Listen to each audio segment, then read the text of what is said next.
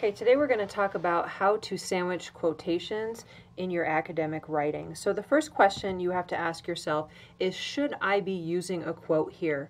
The reasons you might want to use a quote and why they might be necessary to make your point is because they are particularly eloquent or powerful, something like a line of poetry or maybe a line of dialogue, or just something that's put in a way that is so eloquent that if you put it in your own words, it would ruin it.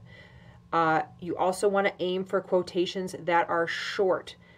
Oftentimes, you can make your quotation in academic writing a fragment of a sentence, not even a whole sentence, but keep it as short as possible.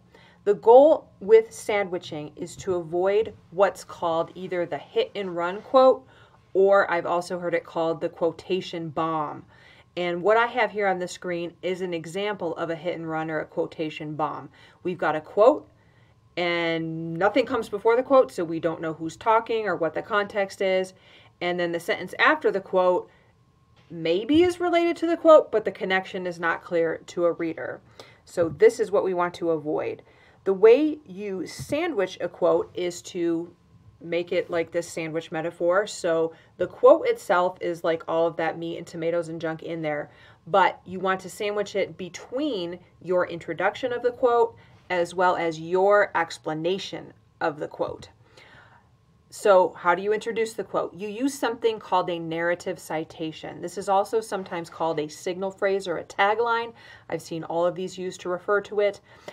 You use the author's last name, such as Brown, or you use something like the researchers or NASA's website, or whoever is doing the talking. Some sort of phrase that introduces what we're talking about.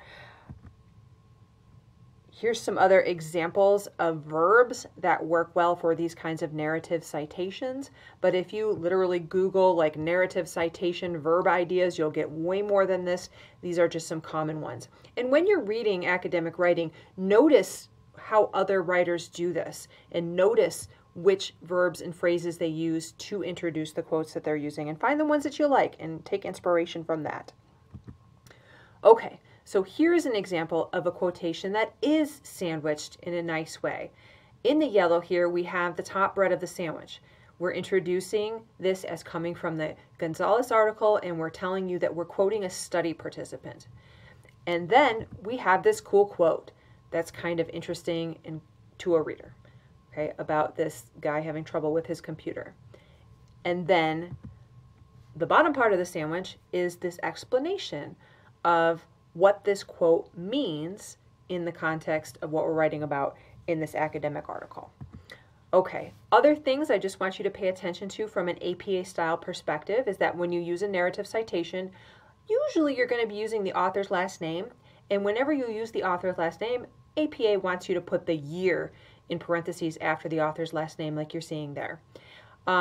If you're using a direct quote, APA prefers that you use a page number, and that's how it looks. Pay attention to where there's a P and a period, and you'll notice another period after the final parenthesis.